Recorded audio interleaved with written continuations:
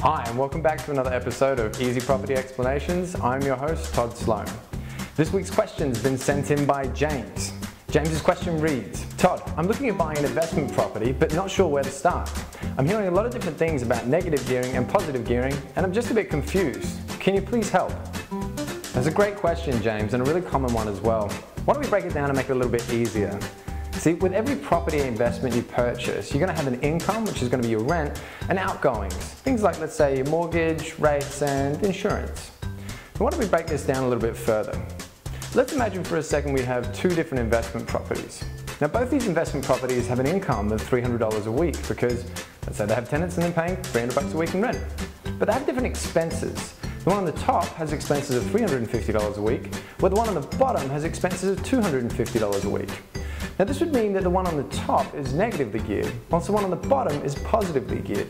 The reason for this is the one on the top actually requires you to reach into your pocket and pay $50 to make up the difference, where the one on the bottom actually produces an income of $50 a week. The most common question I get after that explanation is, why would I invest in a negatively geared property if it loses money? Also a great question.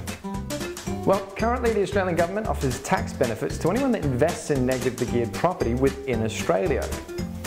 Also, there's a commonly held belief among Australian investors that a negatively geared property will increase in value a lot more than a positively geared property. Lastly, positively geared properties are just really hard to find.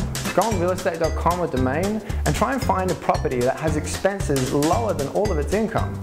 They are out there, but they normally take more risky or advanced type strategies to pull those kinds of deals together. So in summary, a negatively geared property will take money out of your pocket each week, in holding costs at least, and a positively geared property will put money into your pocket each week.